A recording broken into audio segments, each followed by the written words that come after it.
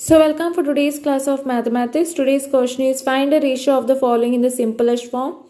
So this is taken from class 7 mathematics, that is ratio and proportion chapter, exercise 6.1. This will be the fifth one of it. Question number 2 it is. So today's 30 days to 36 hour. Okay. ICASE board it is. So I can start. What is the question given to you all? The sixth one from the exercise, 30 days to 36 hour. Now what we are going to convert? 30 days, right? So for 30 days, you all need to remember that for one day, how many hour it is? 24 hour, right? For one day it takes 24 hours to come. Since it takes one day to 24 hours to complete one day, so I'll write down 30 multiplied, we are converting this day, okay, 30 multiplied by 24 hours. For 30 days how many it will require? So we have to multiply this 30 with 24, 24 hour,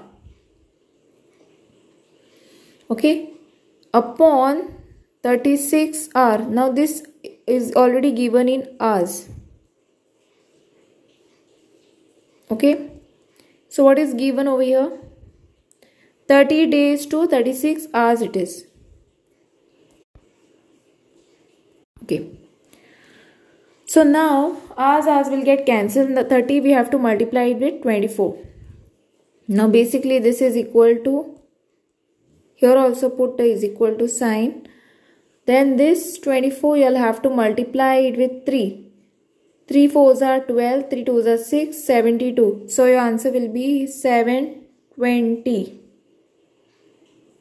Or else what I can do is write down this 30 multiplied by 24 upon 36, and so that you all can directly cancel this. In the table of 4 it will go, right? 4 6 4 6 and 4 9s are, then 3 10s are 30, 3 3s are 9, 3 1s are 3, 3 2s are 6. So what you are left with? 10 multiplied by 2 upon 1. So you will get 2 10s are 20 upon 1. So what will be your final answer if you want to write in ratio?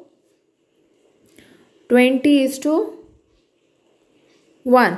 Okay. So I hope you have understood how to find a ratio of each of the following in simplest form. And thanks for watching. If you have any doubts, queries, you all can comment below. Don't forget to like, subscribe my channel and share with your friends. Press the bell icon for more updates.